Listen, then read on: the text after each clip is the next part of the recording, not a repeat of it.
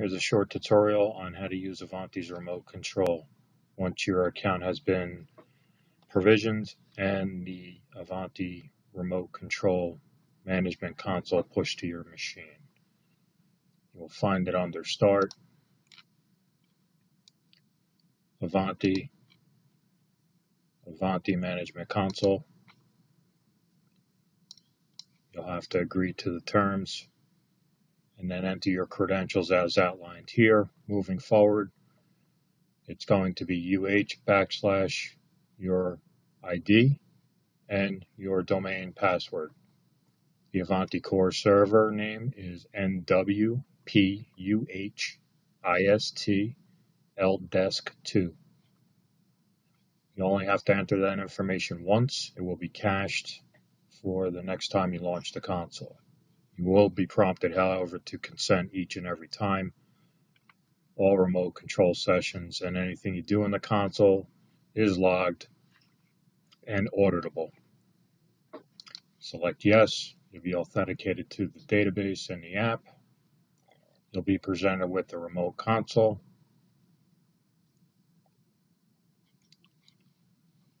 Based on permissions, it'll be a little less busy than this and more something like this. So to remote control devices, you're going to click on all devices to search and remote control. So click on all devices, the machine you want to find from the customer.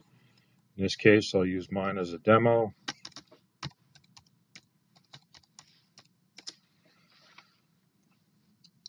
You're going to highlight the device. You'll see three icons. You should see three icons appear. The binoculars mean that there is an agent visible on this machine to the console. The 5 in the little shield there is HTML5, and the remote control is remote control. If that doesn't exist, you will not be able to remote control a device. Please bring it to my attention and I will correct it.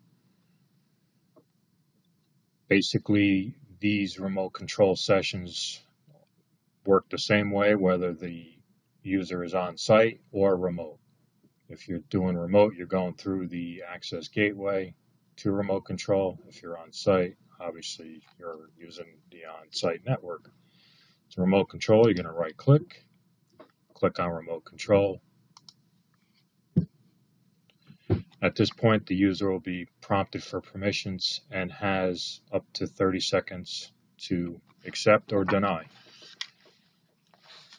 I will accept on this machine. You'll be presented with my screen, and you will be able to do anything you would as with any other remote control utility. So you can start a chat session, you can transfer files, you can execute files as the user, you can send control keystrokes to the machine. This is a very helpful tool, a multi-monitor mode. So if I had multi-monitors on that device, you can pick one or the other or both. Very useful if multi-monitors are used and they can see everything you're doing and they're trying to point something out to you. And when you see both monitors, obviously on one screen, it's a little smaller and harder to see what you're looking at. So there you can just select, that single monitor and toggle between them as well. To end the session, you're going to click disconnect up here, close, and then you're going to want to close this out as well.